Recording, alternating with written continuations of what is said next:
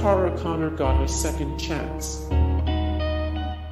The winner of Miss USA 2006 was tarnished by reports of drug and alcohol abuse, as well as pictures of her kissing that year's Miss Teen USA winner. She subsequently tested positive for cocaine 8 months into her brain and seemed a lock to lose the crown. Miss USA owner Donald Trump called a televised press conference, but rather than firing her, he gave her a second chance and let her keep the title.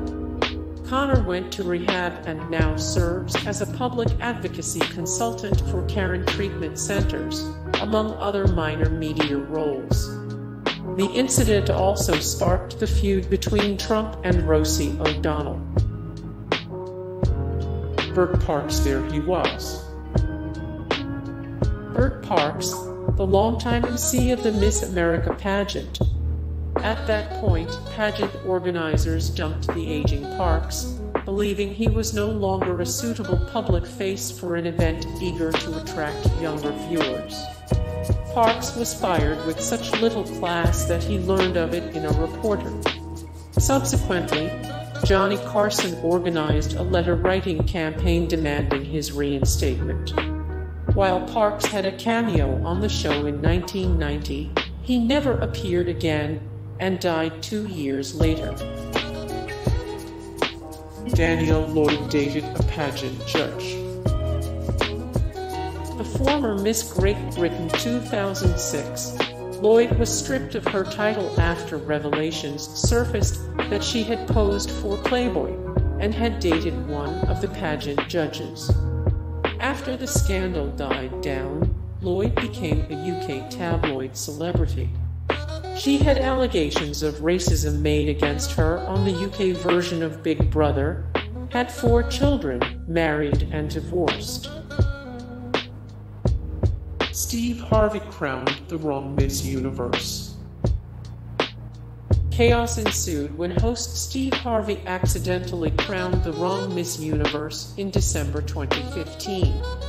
He accidentally read the cue card wrong and announced that Ariadna Gutierrez Arevalo, aka Miss Colombia, was the winner.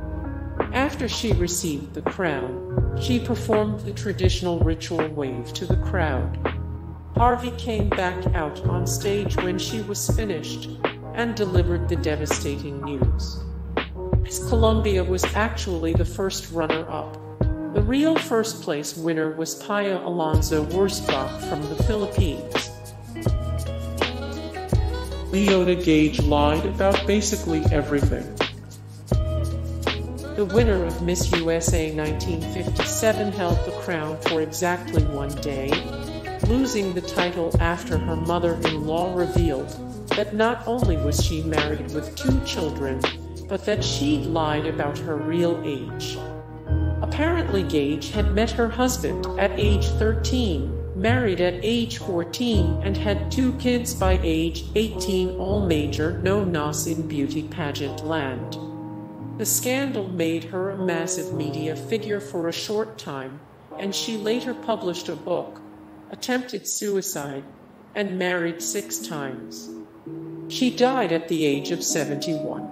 Hey guys, thank you so much for the support and likes and comments down below, and also thank you so much for watching, and I look forward to see you in the next video. Then take care, bye.